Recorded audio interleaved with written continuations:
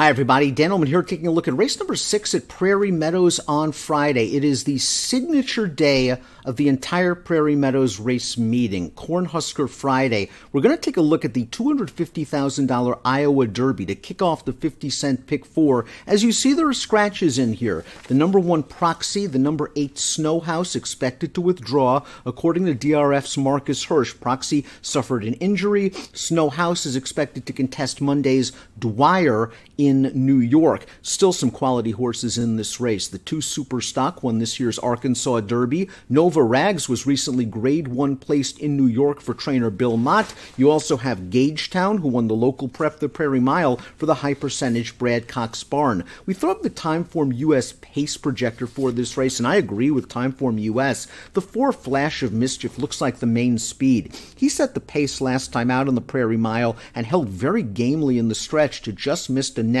to Gagetown. Now, Flash of Mischief might have to deal with the 6, Right and Just, in the early portion of this race. Right and Just has won in gate-to-wire fashion in the past, but I think he'll sit just off Flash of Mischief. They're chasing fast fractions in the Texas Derby last time out. I think the 5 Stiletto Boy, the 7 Gagetown, and of course the 9 Nova Rags, they have the stalking and tactical ability to sit in the second flight, while the number 2 Superstock looks like a horse that would appreciate some hitting up front. Let's talk a little bit about Superstock, the winner of the Arkansas Derby with a very competitive 92 Beyer speed figure. Now, maybe the Arkansas Derby hasn't come back that strong just yet, but Superstock ran well that day, and he had an excuse in the Kentucky Derby. It was probably too much for him after pulling off that big upset at Oaklawn Park. And last time out in the Texas Derby, while he finished 4th, I think he had an excuse. The pace was good for him. It was very fast. He came with a run, but I don't think he quickened as well over that sloppy track as he does on fast going.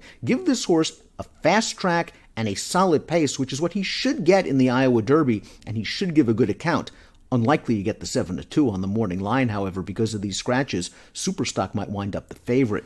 The 3 is Bourbon Thunder. Let's go back to his race 2 starts back, winning at Keeneland at about 7 furlongs. Only a 76 Beyer speed figure for this race, but he showed some determination to get up in the shadow of the wire, and then he came back to finish 3rd behind Snowhouse in an optional claiming race at Churchill going a 1-turn mile. He's going to get an opportunity now to stretch out around 2 turns on dirt for the first time in his career. While his Beyers are light, it's worth noting that trainer Ian Wilkes' horses often continue to improve with several races under their belt and an additional distance. The 4 is Flash of Mischief, and again, Flash of Mischief expected to be the pace setter in this race. This horse has done very, very well since shipping in to Prairie Meadows. He won the Golden Circle sprinting 2 starts back with a 90 Beyer speed figure, and they kind of backed that race up with an 88 in the Prairie Mile. Now he has to stretch his speed another 16th, and to me that's a little bit of a concern. I want to see Flash of Mischief do it, but he could be on the lead at a solid price, and I won't argue with anyone that thinks this horse can take this field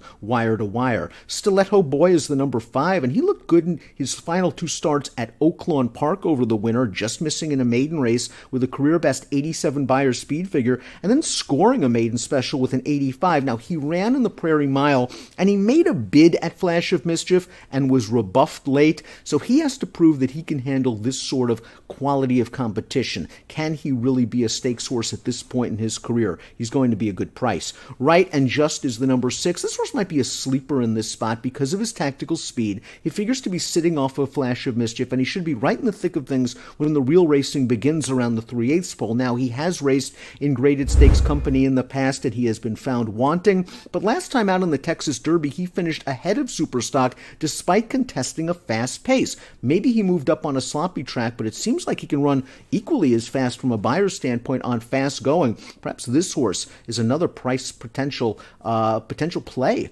considering the race flow. Gagetown is the number 7. Let's watch the local prep for the Iowa Derby. That's the Prairie Mile back on June the 4th, and Gagetown's going to run down Flash of Mischief and just get up late. Gagetown earning a career best 89 Beyer. He received a very nice ride in this race. He dropped down to the inside, entering the far turn, split horses turning into the stretch, and wore down rebound flash of mischief. This is going to be the acid test, taking on two legitimate graded stakes horses in Superstock and Nova Rags, but it looks like the Brad Cox trainee is coming into this race in good form. Nova Rags completes the field with the scratch of Snow House, and this horse is a stakes winner with Lasix. He hasn't won since that win with Lasix in the Pasco, and he's going to get Lasix again for the Iowa Derby. He has kept decent company in races like the Florida Derby and in the Peter Pan, and he took on two of the best sprinters, three-year-old dirt sprinters in North America last time out in Drain the Clock and Jackie's Warrior. No match for those horses, went third in the Woody Stevens, but he fits with this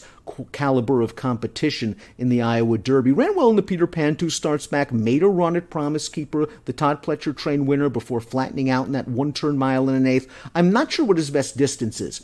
Is it 7/8? Is it a two-turn mile and a 16th? I think they're still trying to figure out what Nova Rags' whole card is, but he fits again from a class standpoint, certainly from a speed figure standpoint, and he's one of the horses to beat in this race. We'll take a look at my top picks. I do respect Nova Rags, the 9. I do respect Superstock, the 2.